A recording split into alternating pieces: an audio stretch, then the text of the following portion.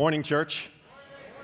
Good to see you and excited to jump into God's Word together with you. If you have your Bibles, why don't you turn to Matthew chapter 22 this morning. Matthew chapter 22, but I need to forewarn you that today's message is going to be a little bit different than our normal tradition here at Mission Church in the sense that while we're starting in Matthew 22, we're going to be going to a number of different places. Our normal pattern is to just dig into one text and one paragraph or chapter of Scripture and really unpack that. And we are going to do some unpacking here this morning, but we're going to be moving a couple different spots, so you are now duly forewarned. Well, this morning we continue our series called The Essentials of the Way. The Essentials of the Way. And we've been talking about how Jesus has a way. And as you think about this, think about the title, The Essentials of the Way. If Jesus has a way, we're looking at the essential parts of the way, the foundational, central, kind of most important parts of God's way that He wants to teach to us. And so when I think about way, I oftentimes think about the fact that way requires some sort of travel. And I was remembering that I was in seminary one time, and I had this incredibly difficult moment figuring out the way. You see, I lived in the suburbs of Chicago, and I had to travel downtown to the campus that was right at the heart of the city. As I would take class, I would have to come home oftentimes during rush hour. Now, if you know anything about men, you'll know this. We don't take instruction very well when it comes to driving places. Is that true? Do I get an amen? So I thought there would be an amen already from the wives at least, right? Who would say, yeah, my guy, he doesn't really do that super well. And I'm one of those. I was raised by my father, raised by his father, raised by his father. We don't ask for instructions. We just know the way. We just know our way. It goes well. We just do our way, our thing. And so as I left one time from school, I remember hearing that there were these newfangled contraptions called Garmin GPS. That might tell you how long ago it was, if my beard color doesn't. And in that, we see that I heard that somebody with one of these new things said that there was a real mess on the highway. And I thought, well, it doesn't matter. Jumped in my car, started driving down the Eisenhower Expressway, and I did hear on the radio somebody say that there was this horrendous event that had occurred down the road and that everybody should avoid it if at all possible, detour. They gave you instructions about how to go a different way, and you know what I did, right? I just kept going. I can get through this. I've done this a million times. I've done it this way. It's generally worked out. I've sat in traffic before, but it wasn't so bad until frustrated and flailing in my car seat 2.5 hours later, I still wasn't home. You see, somebody told me that I should do something different than the way that I was, but my stubborn heart was like, nope, I'm just going to do it my way. I've done it this way before. It works out, and even though there's warnings about it, I'm just going to keep doing it my way. And I think many times in life, we take that kind of attitude towards how we live our lives. We're told, there's a warning, there's something going on, there's a way maybe you need to do some things differently, but we just keep doing things the way we've always done them. Anybody ever felt like they were maybe stuck in the jam of life, flailing, frustrated, kind of upset that the way that things are going aren't really going super well at the moment? Knowing that you've been maybe told that there's some different ways, some detours, some different things that you should do, but having not listened to those things, you're just kind of stuck. The way has gotten blurry. You're not quite sure what you should do next. Well, the good news is that we have good news. We have the way given to us. Hold your Bible up this morning. What did you bring? Hold your Bible up. And we find in here the way of Jesus. And that's what we're looking at here today. Pastor Jerry last week kicked off our series and helped us to see that there is a way. And he taught us from Matthew chapter 28, verse 19, that Jesus has said that we are to go wherever we're going and make disciples of all nations and baptize them in the name of the Father, the Son, and the Holy Spirit. And then we really focused on that last line that said, and teach them to observe all that I have commanded them. This is the command of Jesus to the 11 disciples, probably even a somewhat larger group, but for sure these 11 disciples who had walked with him and been training with him were told that they were to teach all that Jesus commanded to the disciples that they were making. So the question I have when I hear something like that in Scripture is, did they do it? Did those 11 men entrusted with all that Jesus commanded, did they actually teach that? And the resounding answer is yes. But sometimes I have a little bit of a trouble with the fact that I know that they heard this command and they certainly must have obeyed the command. So where is the teaching that Jesus commanded that they tell all of us who are disciples? Where is that how-to manual, if you will? If there's all these commands, shouldn't they be kind of in a list and we see command 1 and 2 and 3 and we just kind of see what that list is and that there's some spot where that is recorded? And then we go, well, I've read my Bible and I don't really see that manual aspect of it, so where is this teaching? And the answer is this: the teaching is found in the New Testament epistles. These men who heard Jesus say, teach them all I've commanded you, who walked with him for 3 years and heard all of his commands, did in fact actually record them. They're just not in manual format, which I'm super grateful for, because have you ever tried to put together an IKEA desk before? Right? That manual thing doesn't even really make sense to me in any ways. And so maybe it's better that it's not in that format and that we instead get real letters written to real churches addressing real people who are actually teaching all that Christ commanded. Now, the difficulty is we read these letters and we recognize they're in letter format, they're not in manual format, and so sometimes we get confused as to what is all the teaching of Christ because of the form that it comes into. But if we were to take time to study these epistles and see if there's any sort of pattern and any way that they teach kind of the same themes and topics and begin to put those things together, could we have the essentials of the way? And the answer is yes. We have the essentials of the way because of the pattern of Scripture captured in the epistles that tell us how to see Jesus' way and then show that way to others as well. And so last week we learned that there's a way, and we kind of put that pattern together into 4 different categories. These are the essential things. We talked about the heart, that God wants your heart first of all. And then we said that he placed you in a family. And then he called you into his church. And then he sends you out for world impact. And those categories begin to show the pattern in the epistles that help us categorize Jesus' teaching, be able to see what that is, and then actually do all that he's commanded us to do. And so in this year that we have, our theme is Growing Stronger in 2023. It seemed good to the elders and pastoral staff that we would focus, first of all, on what are the essentials of the way. And so that's what this preaching series is. But not only is there a preaching series, we're in the midst of writing some studies that are going to eventually be used within our church to help people in the basics of understanding these very same things. But can I also say, not just for somebody who's never heard it before, but also for all of you who maybe have heard some of these things and been studying, because everybody needs a spiritual checkup. Remember Pastor Jerry last week talking about the eye checkup that he had, that suddenly revealed he needed those glasses? And wow, were those some ugly old man glasses on a 7-year-old. Can I just commend you for choosing those? And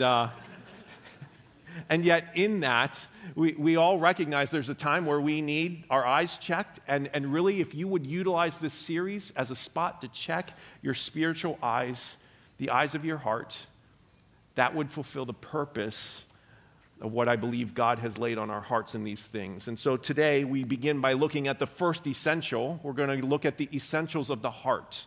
The essentials of the heart. And if you don't remember anything else from this message, remember this phrase right here. Ready for it? God wants your heart. If you're a note taker, type those into your little app notes. Write those down into the piece of paper you got on the way in. God wants my heart. God wants my heart, so I'm being called to give it to him. Jesus taught this to us. He actually commanded this of us. And then he didn't leave us hanging with just the command, but he gave the apostles all the teaching that is necessary for you to actually do this, for you to actually give Jesus the totality of who you are, that is your heart. And so we're going to look today and do a little spiritual checkup and see the way of Jesus. We're going to see, first of all, that God wants my heart. That's the first point again, if you're writing things down this morning. God wants my heart. How do we know that God wants my heart? Because he's told us it very clearly, very simply. Jesus said these words in Matthew chapter 22. Look at verse 27. It simply says that, 37. It simply says this: "You shall love the Lord your God with all your heart and all your soul and with all your mind." It's just that simple. Jesus commanded that you should love the Lord your God with all of your heart and all of your soul and all of your mind. Jesus' command here, the way of Jesus, the thing that Jesus wants you to see is that the way of living his way is first and foremost that you love him with all of your heart. You love him with all you've got.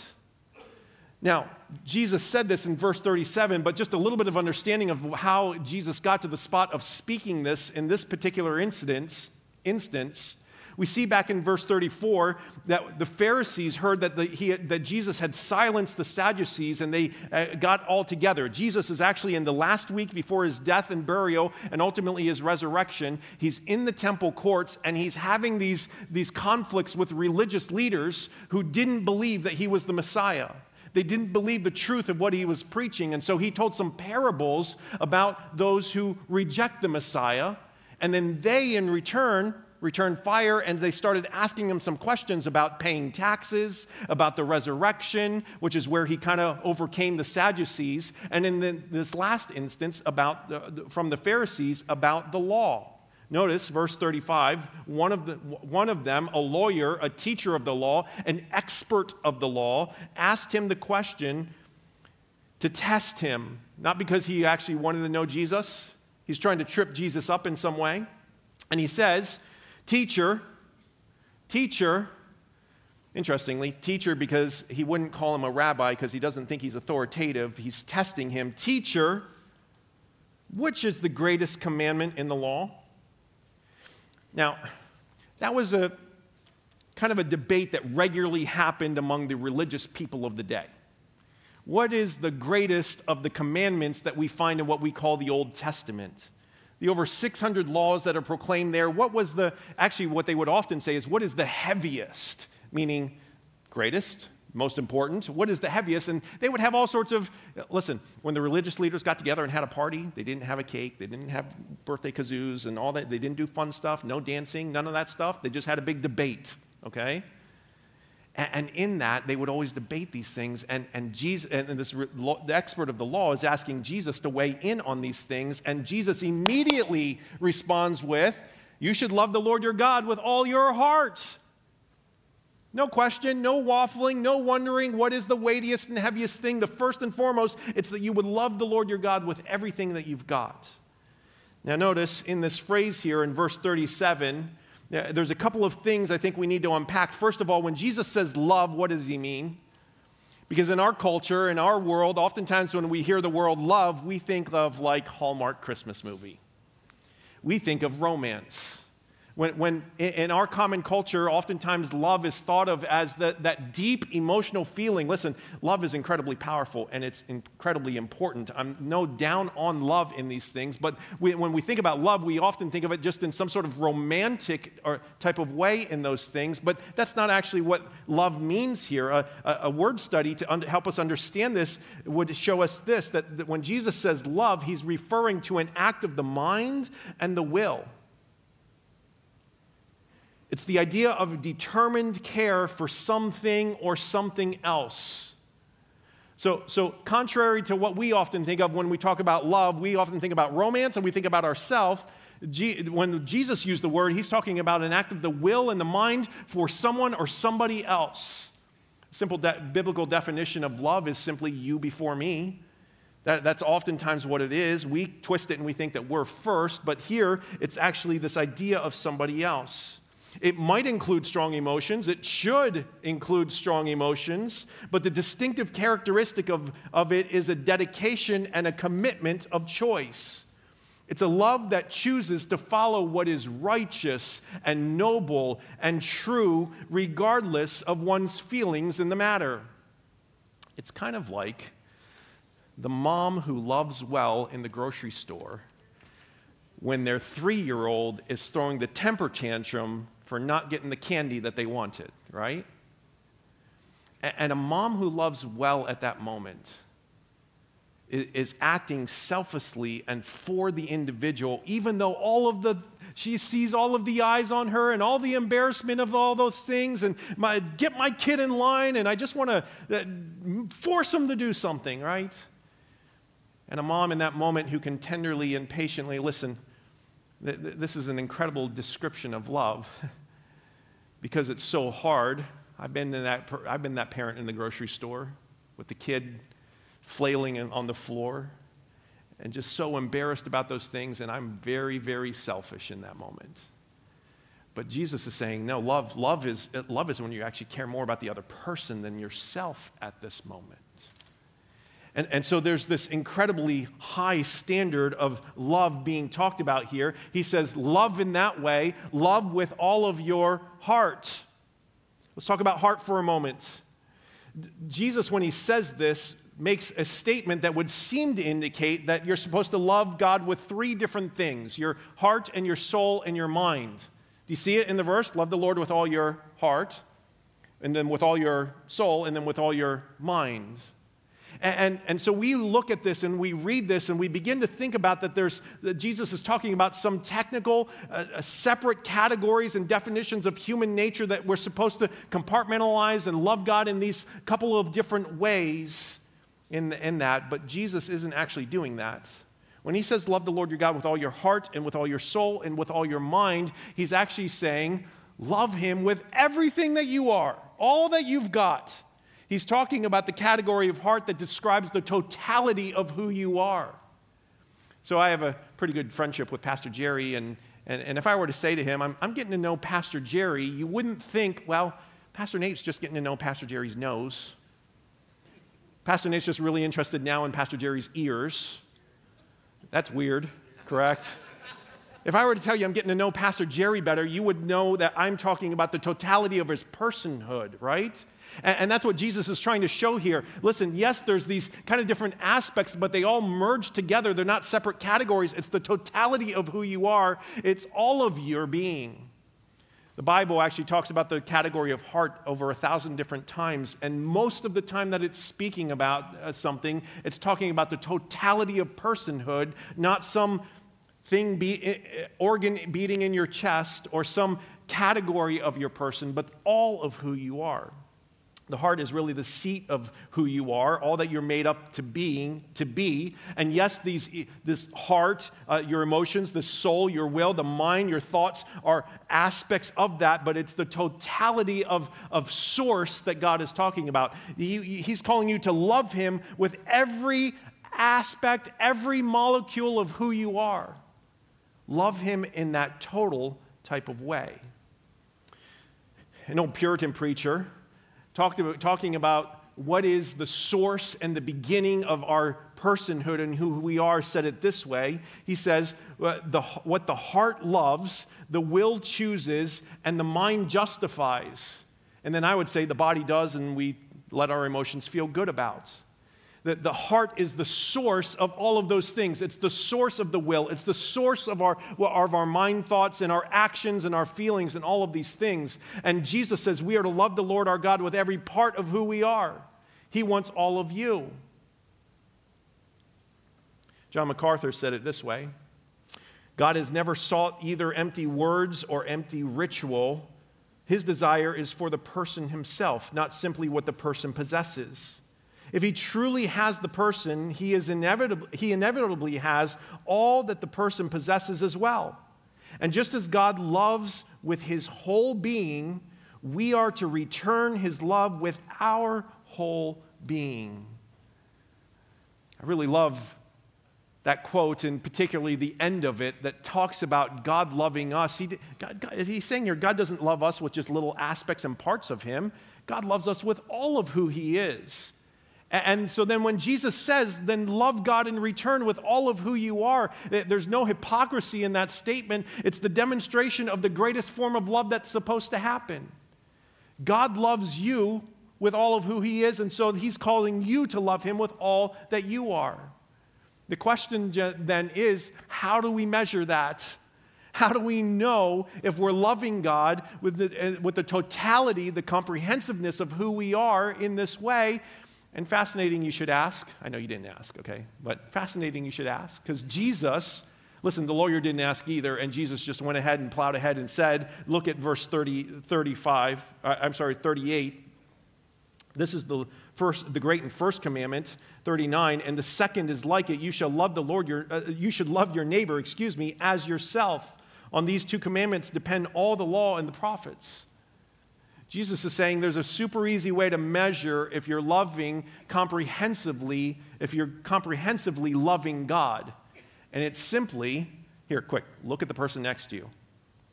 It's if you're loving them. And if you're loving them the way that you love yourself.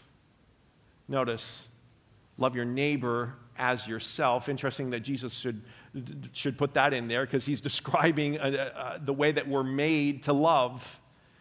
You and I have no problem loving ourselves. Now, that being said, there's ways that gets twisted around and we think we might not like ourselves. There's certainly moments where I have thought I don't really like who I am. Those things happen. But at the same time, there is within us this very natural ability that when I'm hungry, I go feed myself. And when I'm thirsty, I go drink something.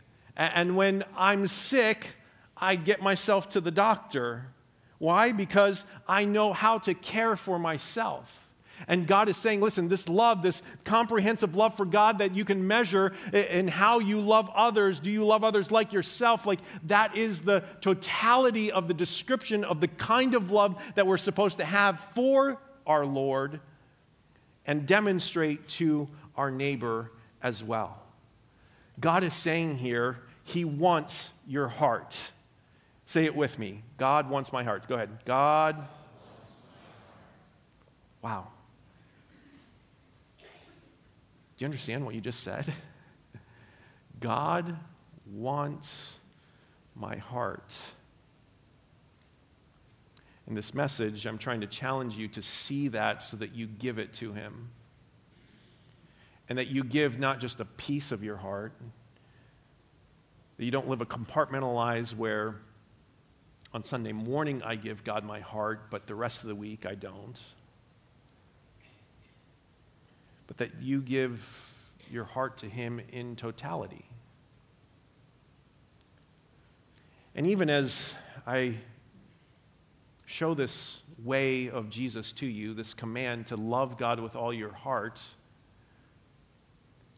is anybody going like, wait a second, Pastor Nate, that sure seems a little impossible.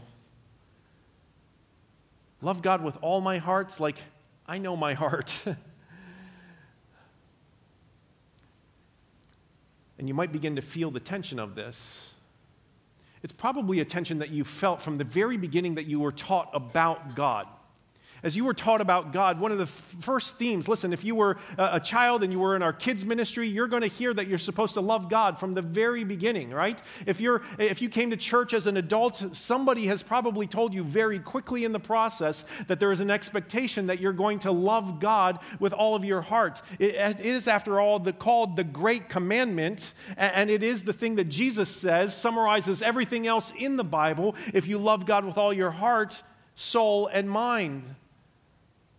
And yet the tension must exist. It exists within all of us, that we know that God loves us in totality and completely and that we are to return that love. But I know that I have difficulty. It seems impossible to actually do that wholeheartedly. I mean, how many of you can right now today say that you know that you've given God all of yourself?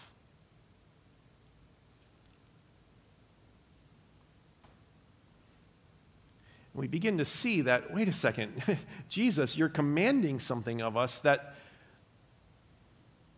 in and of myself, in my strength, in my being, with no outside help, I'm going to fall short of. I'm going to fail in this. I'm not going to wholeheartedly be able to love God in this total and comprehensive way. I can't give him all I've got. I stumble in this on a regular basis. Well, that's okay. God has a long history of helping people in that particular status. From the very beginning, listen, this command to love God with all your heart, this is a timeless truth. This is something from before time began, already existed, in eternity, will continue to exist. This is a timeless truth. God has always pursued the hearts of those he has created. Jesus here says, everything that God has revealed to you, all the law and the prophets, all of the things that he has revealed to you culminates in this command to love him in this way. And so Jesus, who, can I remind you, when he came, we're told he fulfills all the law and the prophets, okay? He then comes back around and says that as I've even fulfilled all the law and the prophets, I'm telling you, you must still love the Lord your God with all your heart, soul, and mind. And even though God has for many years told us that this is the command, we struggle to do it even as we have been commanded to do it. Do you know why? Because a command doesn't actually power you to actually do what it says. Romans 3, verse 20 is super clear about this. It says, "For by the works of the law, no human being will be justified in his sight, since through the law comes knowledge of sin." Law doesn't actually empower you to do the command.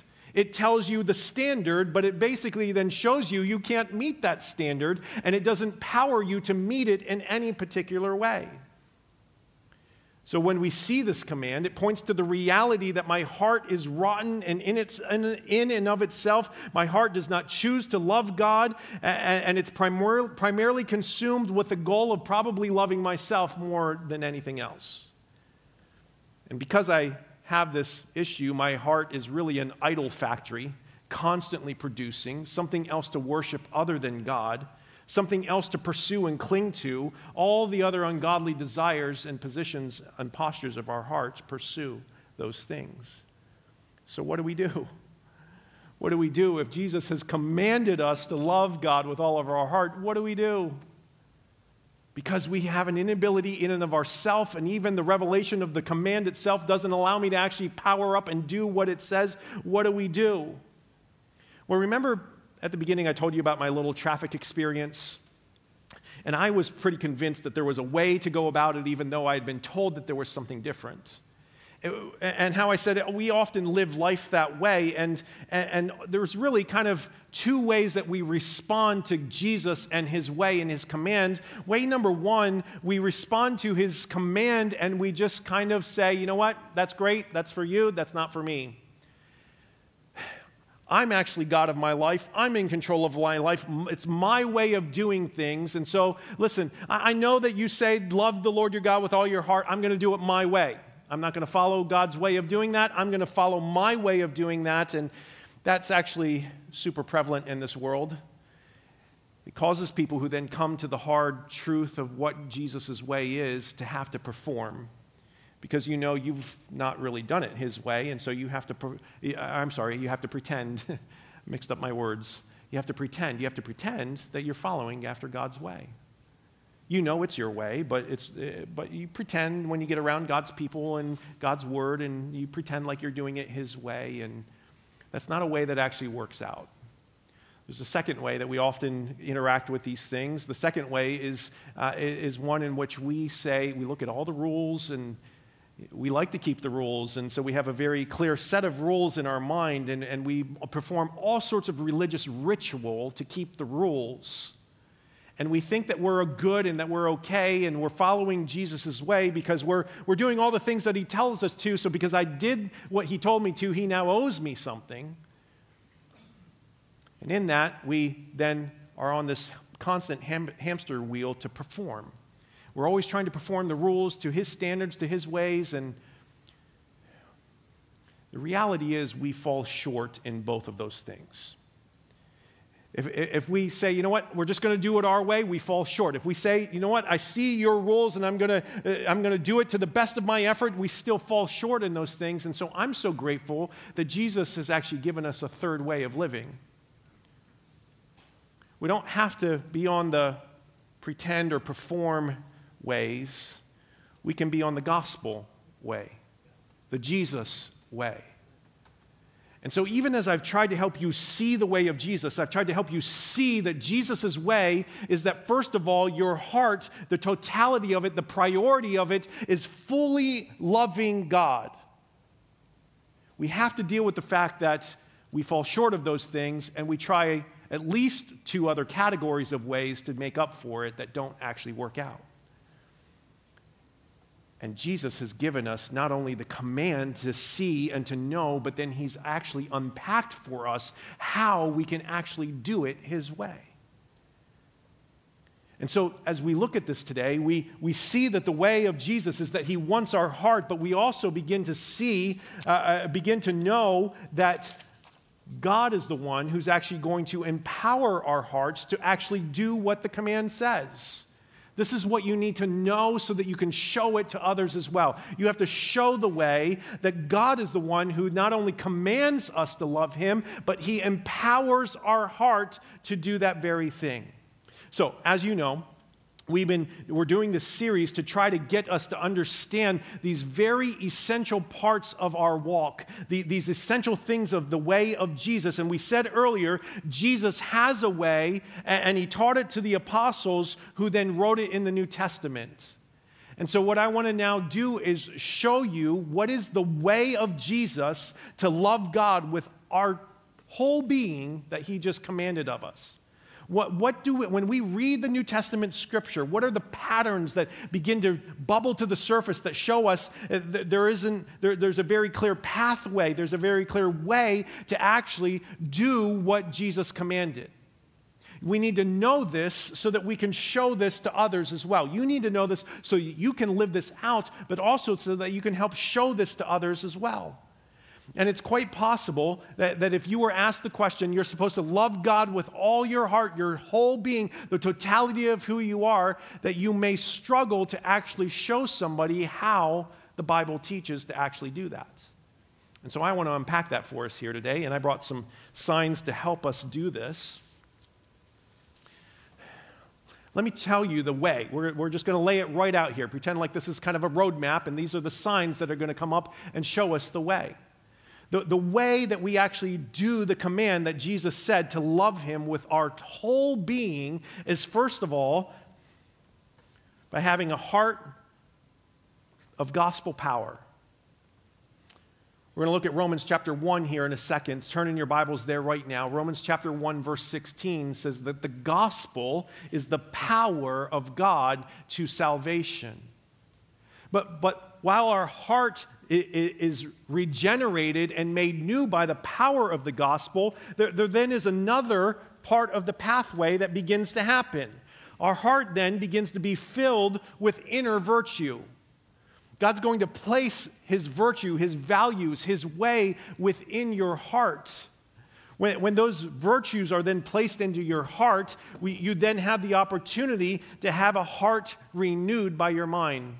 Romans 12 says that you're transformed by the renewing of your mind. And then, as our hearts are renewed, what do you think happens? Anybody want to guess?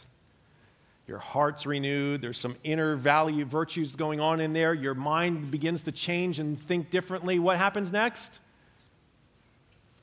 You have a heart of outer change. It's going to make a difference on the outside too. Now, normally what happens is we start with this. We just try to do behavior modification. We just try to make somebody do things the way that we think God told them to do it. But the problem with that is if you don't have a heart of gospel power and inner virtue and a mind of renewal, this is fleeting. But when this happens, you begin to act within the relationship that God has intended to have with you from the very beginning. You have a heart of a daily walk because it's a relational thing. When God says He wants your heart, He's saying, I want to have a relationship with you.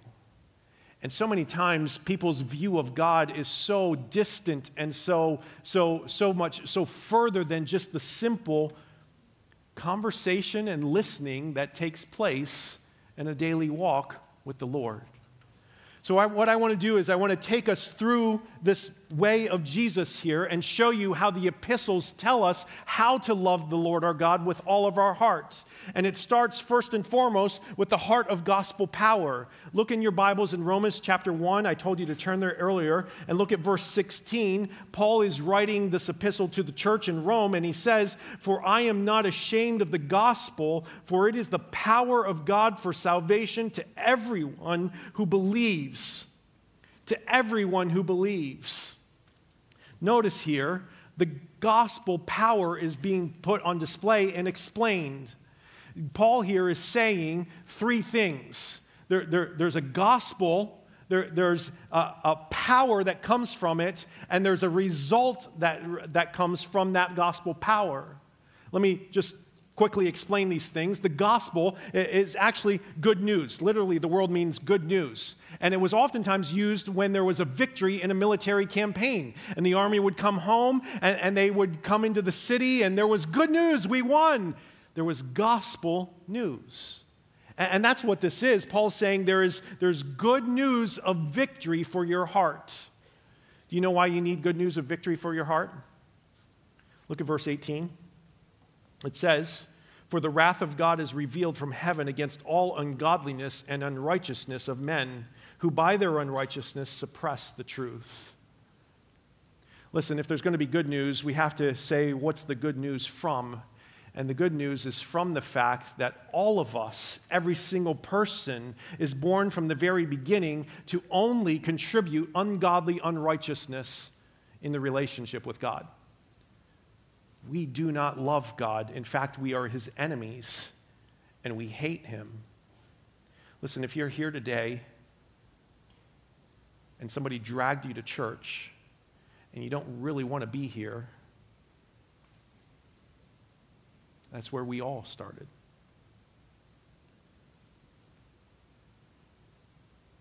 But the good news, the victory news is there's a power to change that about you. And it's not going to come from any of your thinking, your own thinking. It's not going to come from anything that you do in and of yourself. It's going to come from God making this gospel known to you. What is the power of the gospel? Well, it says it right there in verse 17. Look at it. For it says, "For it," the gospel, it is the righteousness of God revealed from faith for faith, as it is written, "The righteous shall live by faith." Here's what I want you to know. The power of the gospel is that it is the righteousness of God. Righteousness points to the fact that He's perfect in every single way. He's righteous.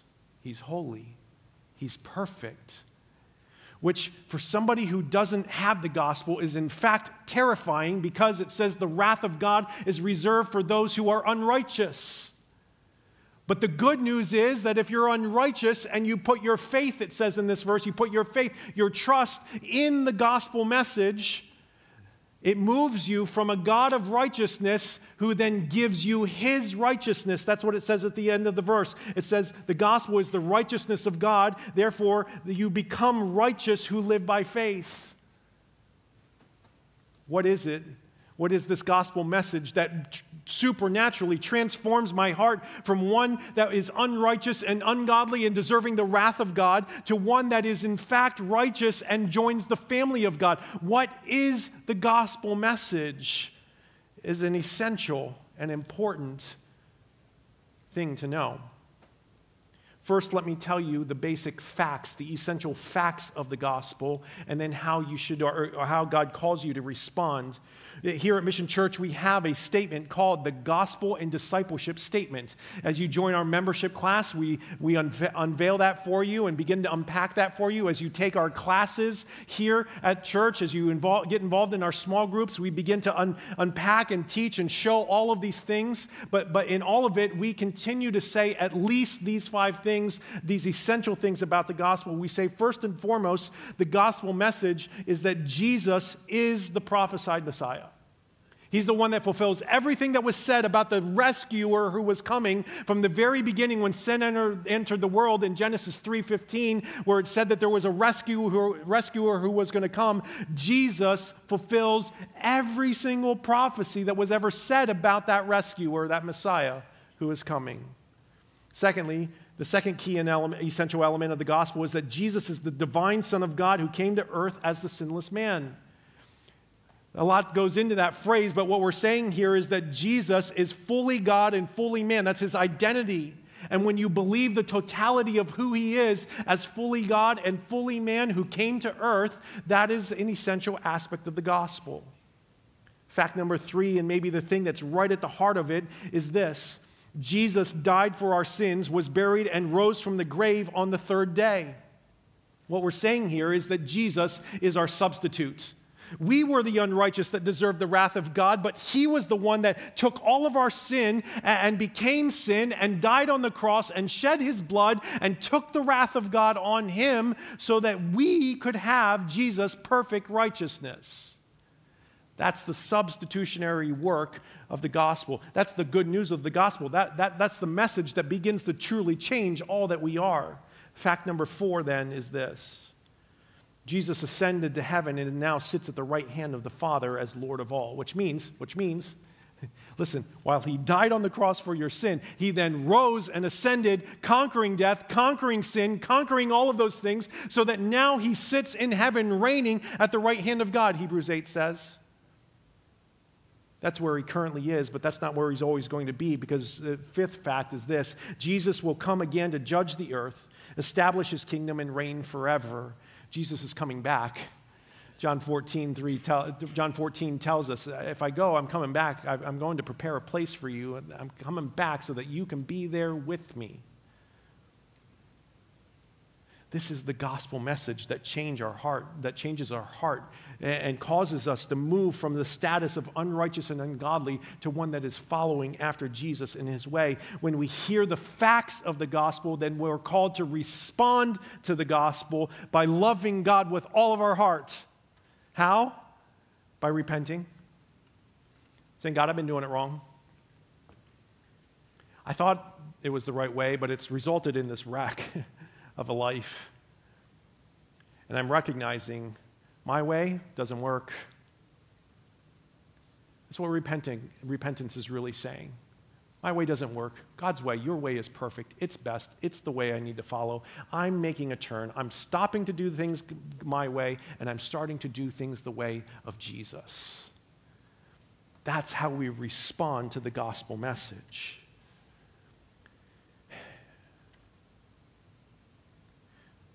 And it results in salvation. That's what the verse says. Look again at verse 16. I'm not ashamed of the gospel, this good news, for it is the power of God for salvation to everyone who believes.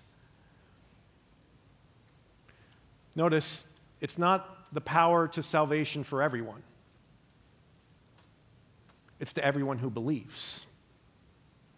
Which means you're going to have to surrender doing things your way and start doing things his way.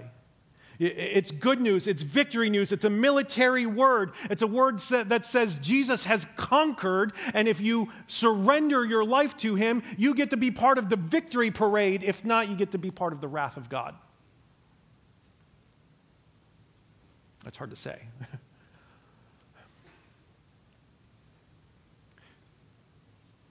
So surrender your heart. Surrender your way. Raise the white flag.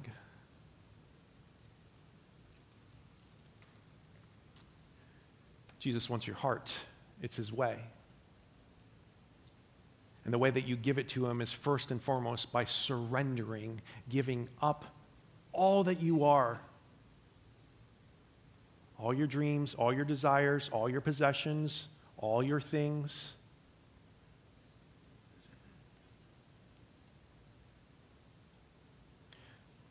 Surrender your heart to him.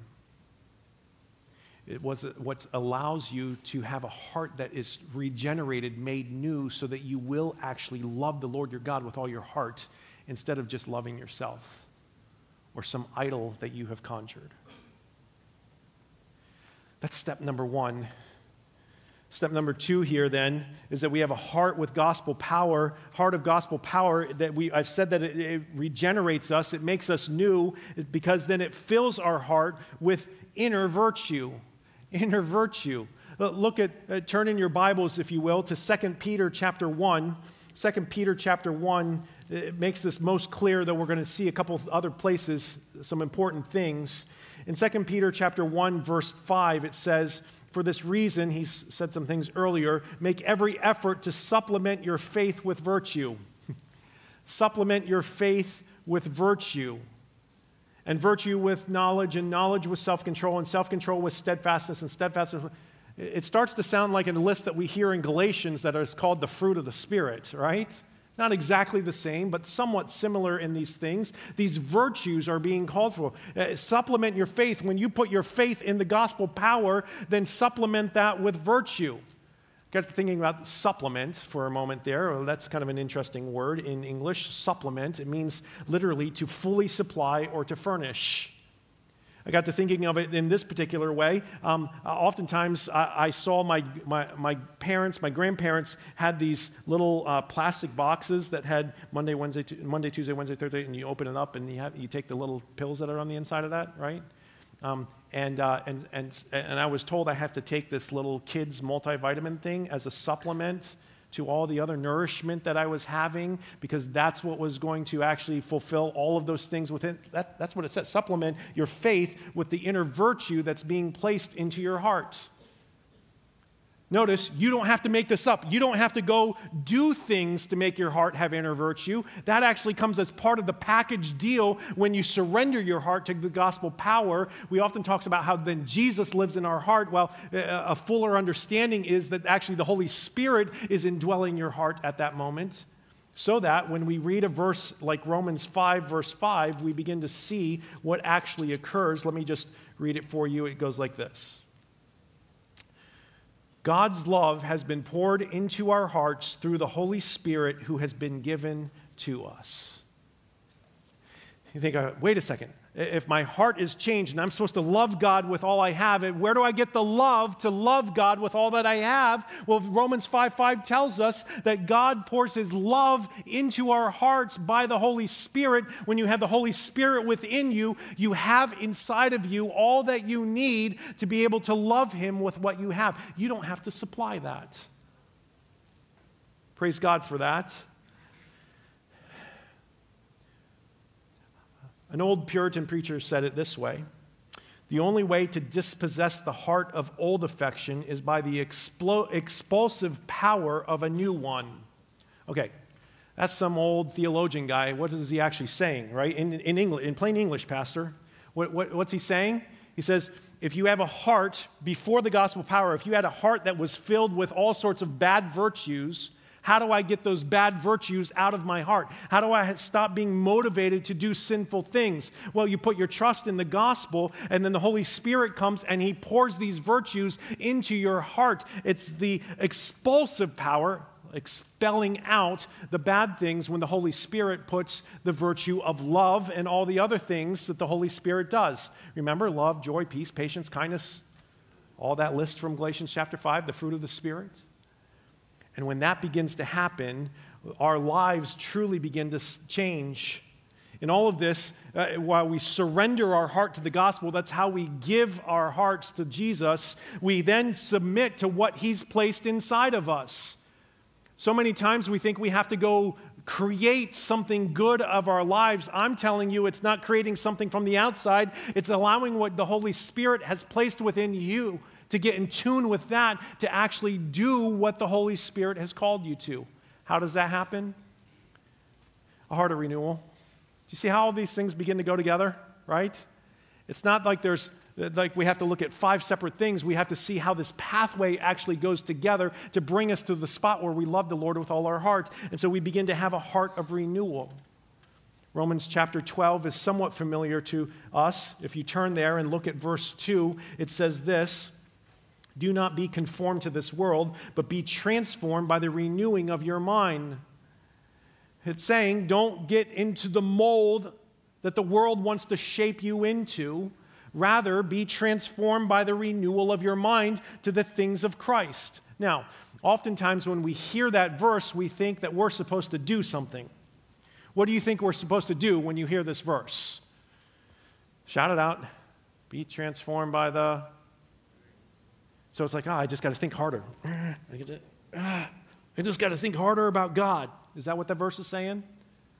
No. That's not what that verse is saying. Actually, the way the grammar is written, it's a passive imperative. An imperative is a command, right?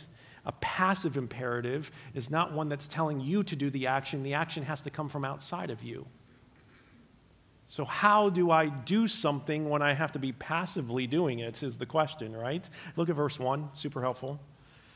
"I appeal to you, therefore, brothers, by the mercies of God, to present your bodies as a living sacrifice, holy and acceptable to God, which is your spiritual worship."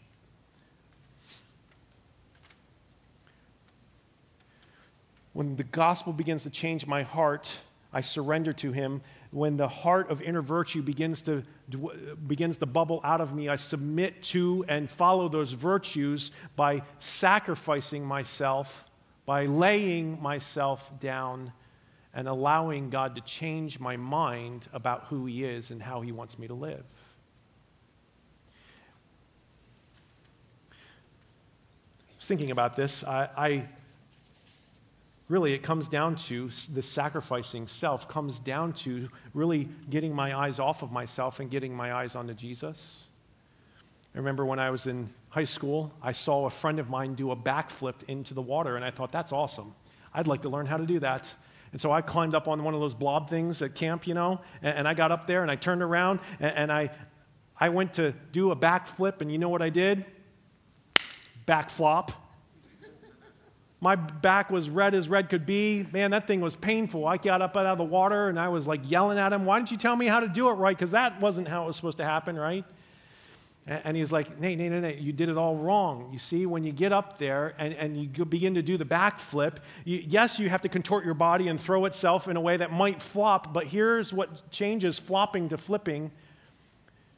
When you get your eyes on the landing position, when you get your head around and put your eyes on the spot you want your feet to land, the rest of your body comes around. Listen, that's what Jesus is saying here.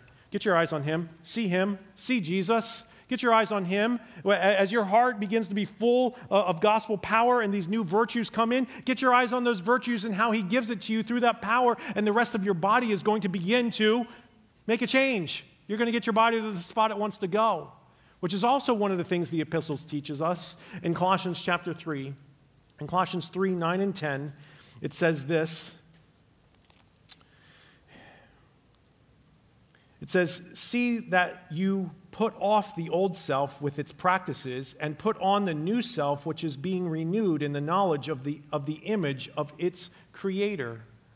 When we get our eyes on Jesus, it begins to change us on the outside. And we begin to do the things we know Jesus wants us to do. That's how that change begins to occur. But notice here, there is still something that has to happen. We have to put off the old, it says in Colossians, and then put on something new. All right, so sermon is not about me, but can I just tell you something personal about myself?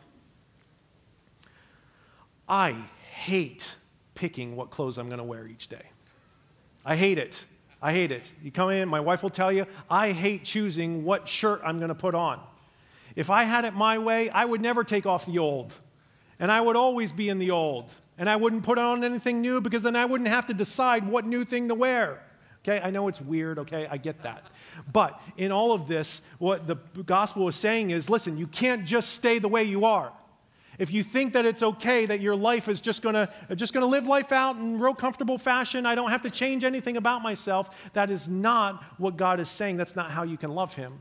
He's actually called you to something different because he's given you this inner virtue that he wants to cause something different to begin to happen within you. So there is something that you do need to put on. It's these new virtues that he's called you to in this way.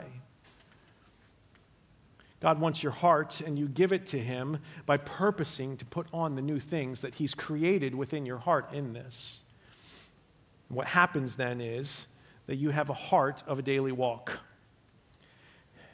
Remember how I said at the beginning, God wants your heart? When he wants your heart, he wants the totality of who you are, because he's created you to be in relationship with him. Listen, this heart change isn't just something that happens once and then we never have to think about it ever again. It's a process of living life in an everyday type of way where we become more and more like him. In 2 Corinthians chapter 3, there's a verse right at the end. Paul's actually doing some fabulous work in chapter 3, and then he says in verse 18, "And we all, with unveiled face, beholding the glory of the Lord, are being transformed into the same image from one degree of glory to another, for this comes from the Lord who is the Spirit." Okay, this verse is so cool. Okay, it talks about, notice what it said at the beginning, we all with unveiled faces. It's actually referencing something that happened in the Old Testament when the Israelites had come out of the land of Egypt and they had gotten across the Red Sea, and then they went to Mount Sinai. And on Mount Sinai, Moses would go up the mountain and meet with God. And when he came down from meeting with God, the Israelites were like, Moses, stop it. Your face is so glowing with the presence of God because you are with him. Please put something over it because we can't look at you.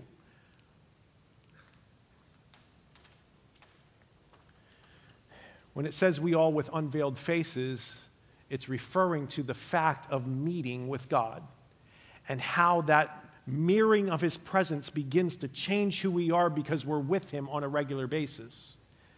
And as that change happens, it says we begin to be transformed from one degree of glory to another. Listen, the gospel power doesn't just save you at the beginning. Gospel power continues to make you more righteous as the heart of virtue begins to be filled and your mind is renewed by those things. And then the outer change begins to happen and you're going to want more relationship with God as a result of it. Do you see how that allows you to love God with all your heart? I love this. Jesus gave us the command. Love him with everything that you've got.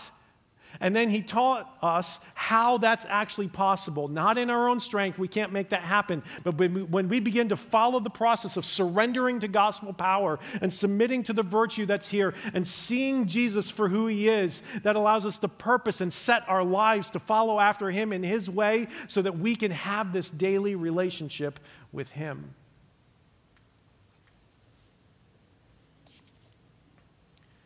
God wants your heart, and he wants you to give all of it to him. Practically speaking, that relationship then is something that should be a priority. At the beginning of the year, many times there's a tendency to think, well, I'm going to change and I'm going to be different this year. And 2023 is probably no different, and we begin to make promises to ourselves that we're going to do some things differently. We're going to lose some weight, and we're going to take a vacation, and we're going to do various things. And it is January 15th, and there's a good chance that many of those promises haven't even gotten off the ground.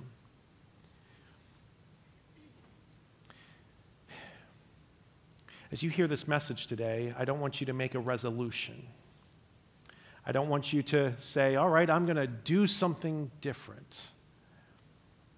I want you to do what the path to doing Jesus' way begins to happen. I want you just to begin to ask God for gospel power in your life and to reveal the virtue that he's already placed in it, to see how he wants you to live and act, to set some things as priority and to walk daily with him. Not in a I check it off the list type of way, So many of us begin the new year and we're like, oh, new Bible reading plan. And we think that Bible reading plan is going to be the thing that causes us to love God with all our heart. And I'm here to tell you that's great and it's good, but it's not everything. God wants a relationship with you, not just a checklist that you got your reading plan done. Now, God's character is found in His Word, and that's good. But can I also suggest that maybe you have not just a reading plan, but a singing plan and a silence plan and a stroll through the park plan, where you allow God to begin to show you the greatness of His love for you and the totality of how He's loved you, so that you, in turn, can love Him in all the ways that He's called you to do that very same thing. God wants your heart. And I'm so glad that He didn't just command that we love Him with all of our heart, but that He empowers us to love Him with everything that we've got. By surrendering to gospel power and submitting to the inner virtue that the Holy Spirit places there, by seeing Jesus, getting our eyes on Him as a sacrifice to Him, by getting purposeful about outer change and ultimately walking in relationship with Him. Folks, you'll never be more fulfilled than when you begin to walk with God in the relationship He created you to have. He wants your heart. He wants all of you. And as we begin to see His way and see that it starts with our heart, would you just give it to Him? Would you set it on Him? Would you allow Him to do the work of transformation through the power of the gospel? We can start right now. That's the good news. Why don't we start by praying, Heavenly Father, thank You for Your word. I thank You so much that You not only give us a command for what it says, but You give us the power to how to do it. Lord, we're in awe that it's by faith, it's by belief, it's not by any work that we do, that this gospel power begins to act in us by pouring the Holy Spirit and His virtues into us. Lord, even as You begin to do the work of transformation in us, Lord, we ask that You would help us to continue to see what You've done in the gospel, so that we can begin to change in the ways that You want us to change on the outside. Lord, may it never be because we simply, in our own effort and willpower, seek to change. But Lord, help us to cling to Your gospel and trust it for change. Lord, in that, would You just continue to create a love for You as we walk daily with You? Lord, help us to set our hearts on You in this way. It's in Christ's name I pray.